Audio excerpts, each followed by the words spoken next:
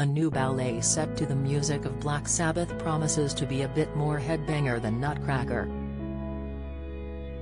The quirky show is being planned for later this year. And the heavy metal legends, led by Prince of Darkness Ozzy Osbourne, 74, have warned organizers that their fans will want to get off their trolleys and play air guitar. Ozzy, who famously bit the head off a bat on stage in 1982, formed Sabbath with Tony Iommi, 75, in Birmingham in 1968.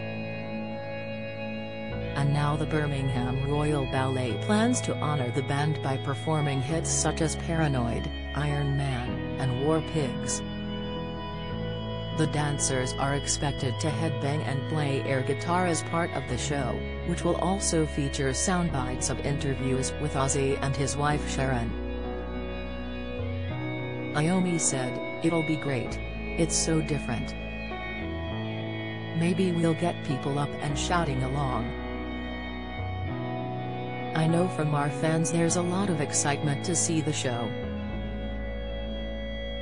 BRB director Carlos Acosta added, "We want people to leave with huge smiles on their faces humming these great tunes." Black Sabbath, the ballet will open in Birmingham on September 23 before moving to Plymouth and London.